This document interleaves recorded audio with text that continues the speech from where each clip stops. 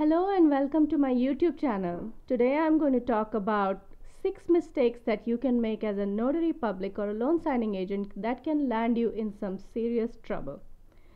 Now, you have to remember that as a notary public, we have a big responsibility on our shoulders. We are trusted public servants who have been given the responsibility to make sure that we identify our signers, we administer their oaths, and we make sure that the right person is signing these documents. It is very easy to make these mistakes, but also very easy to avoid them if you are careful and diligent about your job.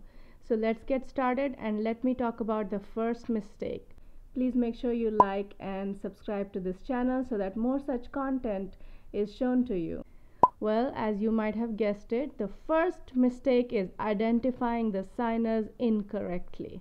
As a new notary public, when you go to identify your signers, you will be presented with their driver's license, their passport, or certain ID, and it is, I understand, sometimes very awkward to look straight at their eyes when you're new, but please make sure that you don't get so stressed out or so rushed with your job that you don't identify the signers correctly. Please understand that a signer's identity is crucial to making sure that the right person is signing the right document and nobody is going to be taken advantage of and there is no fraudulent activity. An ID needs to be a state issued or a government issued photo ID. That is the first form of ID. If a second form of ID is required, the Patriot Act form will list options that you can choose from. The ID needs to contain 3 things. One is their name needs to match the name on the signature line. Second is their photo needs to match what they look like. And third is that their signature needs to match the signature that they are performing or they are giving you. So make sure that there are 3 things on any identification card. A state issued or government issued ID needs to have a name and a photo and a signature. With the name, let me just make a little bit of statement. Sometimes the signers will have a different name listed on their document. For example, if the ID says John Doe Clint and the document says John D. Clint, and that is okay. But if the document says John Doe Clint but the ID says John D. Clint, then that's not okay, because this could be some other person with a middle name starting with a D. So make sure, the easy way that I try to remember is that the ID needs to have more of a name than the document, then it's okay. But if the document has more of a name than an ID, then please ask for a second form of ID to verify this. Now, if the signer does not have any form of identification that is unexpired, remember the ID has to be unexpired.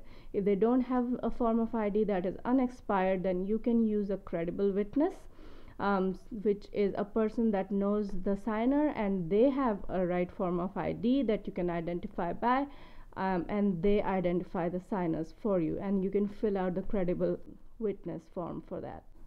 Lately there has been a question about gender. If the gender on the ID doesn't match the gender of the person, you know, certain circumstances where this can happen. I would say that the gender is not one of the identifying factors of the ID. Like I told you before, there are 3 identifying factors. One is the signature, one is the picture, and one is the name.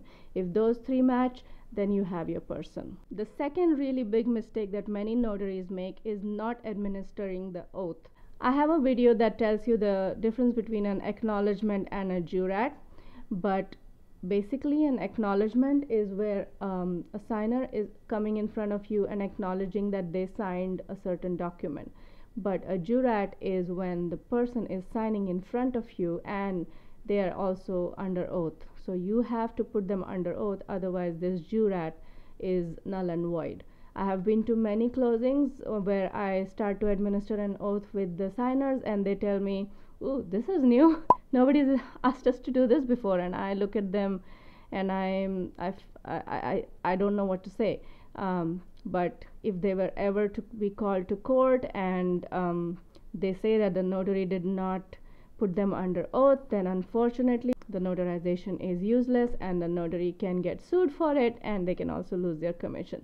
So make sure that you understand the difference between an acknowledgement and jurat, and I will link the video. The third most common mistake is not signing your name like it is on your commission or on your stamp.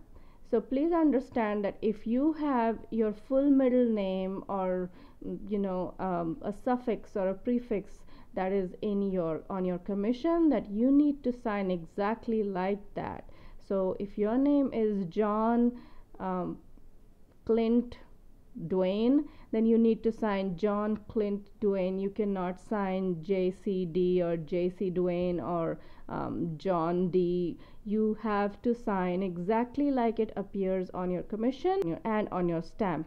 And it is allowed to apply for a name change if you have initially. I have done that. I made that mistake that I have my full first name and my full last name, and it's just too long to sign, so I'm gonna apply for a name change. And once you get that name change approved, then you can go ahead and start signing your short form name. But until then, please make sure you sign your name exactly as it appears on your commission and your stamp. The fourth mistake is not making accurate journal entries. Now, I understand that there's a lot of confusion about making journal entries. When I was new, I thought that we just make one journal entry for the entire loan signing, but as I found out, you are to make a separate journal entry for every single signer for every single document that you are notarizing. Now, in certain states like Texas, it's not required that your signature, the signers sign your notary journal, but it is always best practice to just make sure that they do sign it, because the reason that we keep these records is that someday if somebody asks us to produce these records, or if we are called to testify in court, that we have accurate records of who we notarized and what we notarized. So make sure that you find out the requirements of the notary journal of your state, and you make sure that you make all those entries. I do use a loan signing agent journal, which has a list of all the documents that can be notarized during a session, and I just make one entry, and all I check is acknowledgement and jurat. The next mistake is really easy to make, so please be careful. So during loan signings, there are certain times that certain documents will have teeny tiny, very sneaky little initials that are needed at the bottom, and it's very easy to miss this. So please make sure that you do not miss these. Most of the time these initials are on the bottom of the loan application or the note or the deed and the riders to the deed. The riders to the deed are like the planned unit development rider, the condominium rider, renewal and extension rider. So make sure that every single time that you are looking at your loan documents, you look on the bottom of the pages to make sure you're not required to put in any initials that you're missing.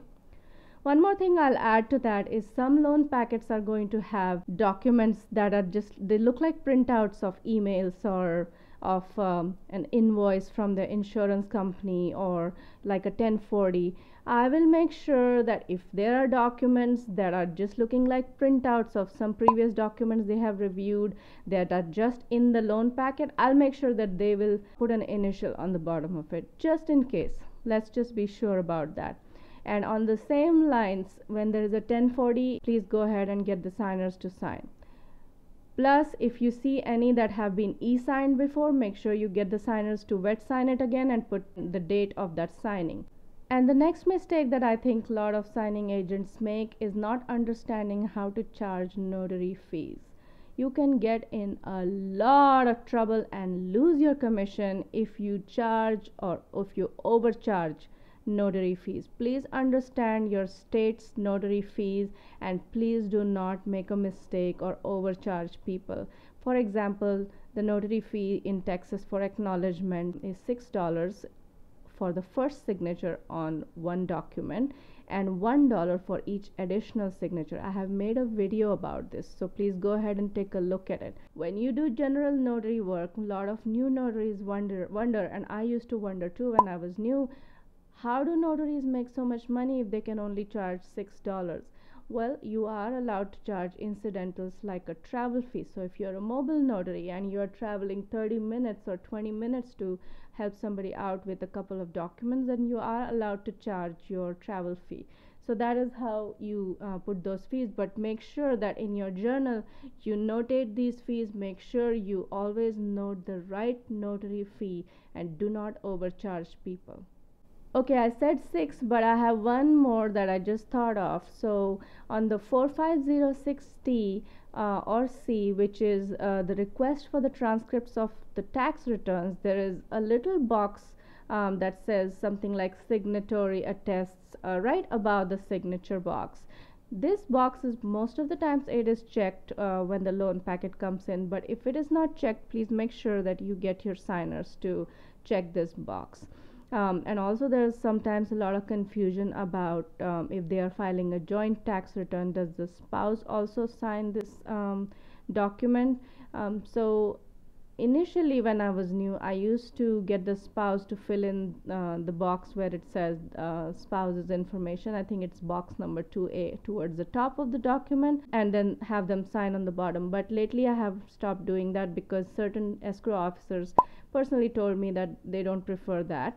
So only get the signature of the spouse on that document if the spouse's name is already on that document, even if they do file a joint tax return. Most of the time the loan packet will have a separate form. If they are both borrowers, then they'll have a separate form for the first borrower and a separate form for the second borrower. So just make sure you get them to check that box and make sure only the people who are listed on that document will sign this. Alright, so that's it for today. Thank you very much for watching this video, and thank you so much for all your subscribes and your likes. It really helps me out and it helps me bring you more content. Please add a comment and let me know if there is any other items that you as a notary has experienced, could be a mistake that notaries can make, and that could be helpful for other notaries. If I have missed anything, if you have any questions, please write some comments, and please do help my channel.